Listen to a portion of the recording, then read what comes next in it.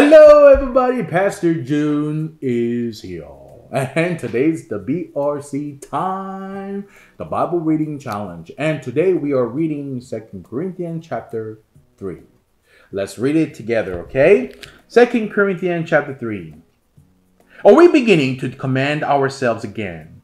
Or do we need, like some people, letters of recommendation to you or from you? You yourselves are our letter, written on our hearts, known and read by everyone.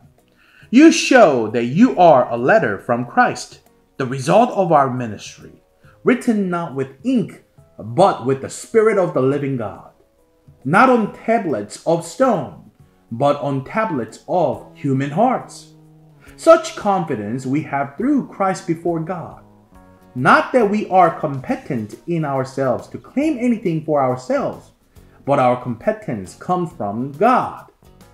He has made us competent as ministers of a new covenant, not of the letter, but of the Spirit.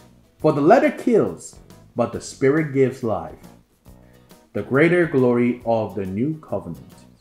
Now if the ministry that brought death, which was engraved in letters on stone, came with glory, so that the Israelites could not look steadily at the face of Moses because of its glory, transitory though it was, would not the ministry of the Spirit be even more glorious? If the ministry that brought condemnation was glorious, how much more glorious is the ministry that brings righteousness? For what was glorious has no glory now in comparison with the surpassing glory. And if what was transitory came with glory, how much greater is the glory of that which lasts? Therefore, since we have such a hope, we are very bold. We are not like Moses, who would put a veil over his face to prevent the Israelites from seeing the end of what was passing away. But their minds were made dull.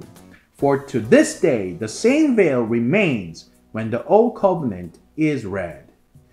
It has not been removed, because only in Christ is it taken away. Even to this day, when Moses is read, a veil covers their hearts. But whenever anyone turns to the Lord, the veil is taken away. Now the Lord is the Spirit, and where the Spirit of the Lord is, there is freedom.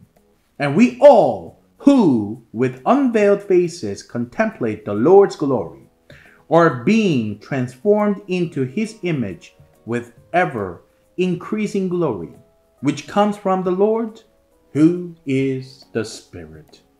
Amen. And that was 2 Corinthians chapter 3. You guys did a great job. I'll see you next time, okay? Bye-bye.